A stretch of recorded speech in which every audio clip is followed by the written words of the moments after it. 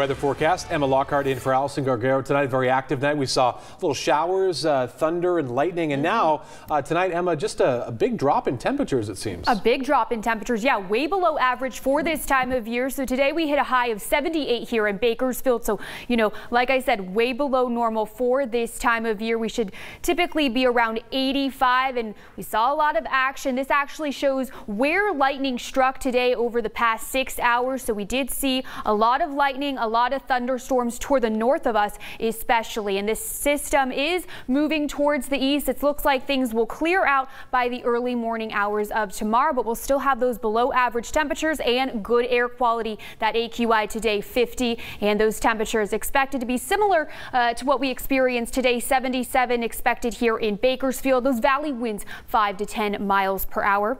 Over in our mountain communities, we're looking at a little cooler temperatures. 64 in Frazier Park expected, 65 in Tehachapi, 73 up in Lake Isabella, and breezy conditions, 10 to 20 mile per hour winds, 20% chance of rain into the early morning hours as that system moves out. And taking a look at those desert cities, we're looking at those 70s across the desert. 76 expected in Mojave, 78 in California City. Breezy out there tomorrow, 10 to 25 mile per hour winds. So what we can expect for the next 7 days, well, below average temperatures continue. We're looking at those upper 70s until Sunday, then warming on up to those low 80s, sunny skies across the board. Those clouds are going to clear over the next few days. And in the Kern River Valley, high of 78 tomorrow, cooling down to the 50s overnight. Similar temperatures warming up just by a few degrees and staying in those 70s until Tuesday, then warming on up to those 80s. Those clouds clearing, sunny skies across the board for your weekend.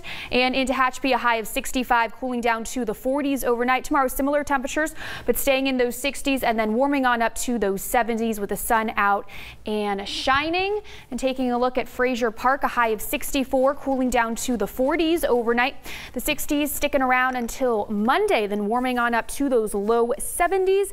But yeah, it's going to be absolutely beautiful once these clouds clear and we have these below average temperatures and sunny skies. You know, I went home this evening, and once it really cooled down, I noticed that the AC was just way too low. Yeah. I punched that puppy up. There's always that moment. You walk into restaurants or coffee shops, it's like, we forget. Yeah. It's getting colder. It's Right? now fall. It's now fall. Save that money. Yeah. And speaking of